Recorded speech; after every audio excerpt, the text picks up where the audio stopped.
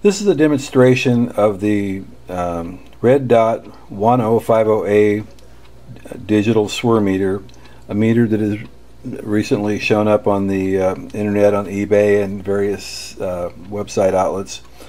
And I purchased one of these for my own use, and I'm going to just run through how this thing works just for the heck of it in case anybody's interested.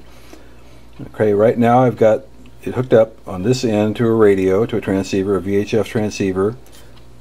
Onto the TX side. On the antenna side, I've got obviously a dummy load, and so when I get ready here, I'm going to read into that dummy load. The meter right now is going through three states: a plus state, a minus state, and an R for the Swr reading, and it'll cycle through like that. And I also have the option of stopping it by hitting the button one time. It'll stop it on the forward power, the plus reading. I can hit it again, and I'll let it cycle here a little bit. When I get to the minus, I can hit it again. It'll stop. I can focus on the minus reading, on the reverse power reading, and I can hit it again, and one more time, and I can hold it on the Swr reading, and I can look at that. Or by releasing it with another push, I can let it cycle through. And I can read all readings, you know, in a serial fashion, one after the other. To stop it, I just hit the button. It'll stop wherever it stops. It's got a light in it. Light off. Hold it down for a second, I believe. Light on. Turn it off. You hold it down for 2 seconds, and release, and it's gone. Turn it back on. Hit the button, and it comes back on. The light is now on. Okay, now I'm going to run some power into this thing. I'm going to lock it down on the forward power. Right there. I'm now going to light up a transceiver here, VHF, and there we go.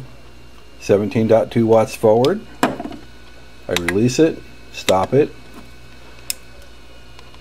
Reverse reading out of a dummy load, nothing. That should be correct. It's a good dummy load, so nothing's coming back.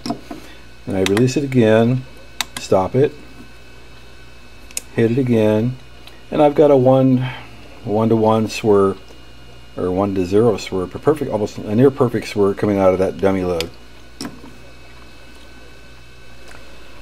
Okay, and now we're back again. I've removed the dummy load off this end. I placed it onto an antenna. I've got the transceiver. Oops, undo that. But the transceiver is still hooked onto the TX side. Antenna hooked onto the antenna side.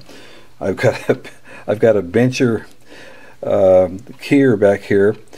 I've got that's set there to keep this thing from sliding because this cable is short, and I've got the power, the dummy load over here holding it from going the other way. At any rate, irrelevant. This antenna has some problems. I got some bad connectors on it, and I've got some ordered, but for right now this is great because it will show Swr. So here we go. Looking at it, I'm going to click over to the forward right there. Okay, here's forward power, 15.8 watts forward. And we'll click over to reverse, and coming back is 1.29 watts. Coming back from probably from the connectors, and I'm not really sure if the antenna is pruned correctly, but it's a dual banner. It's probably pretty close. I know I've got bad connectors. And whoops. Now we'll lock it down on the Swr reading itself, right there. And I've got a Swr 1.8 to 1.8 to 1. I guess that's how you say that. So the meter gives you realistic readings. You can tell what's going on, and you can, like I said, you can also let it light on. You can also let it go through the readings. Hold it down. There's the Swr reading. There's the forward power reading. There's the reverse power reading. And so, to my way of thinking, it's a really slick little meter. I've only had it for a couple of weeks. It's lasted that long, so I guess that says something. And it comes in two styles. One that goes from 100 megahertz to 500 megahertz, and the other one goes from 1.6 to 60 megahertz. So you would be required to have two of these to measure from HF up to 440 or even 450 for that matter. So there you have it, the Redot 1050A Swr meter and the operation thereof.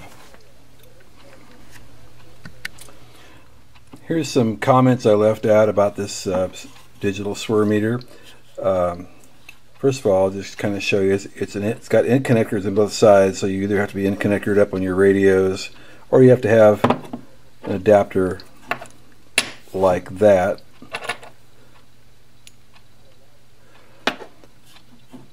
And on the back, it's got some data that looks like that.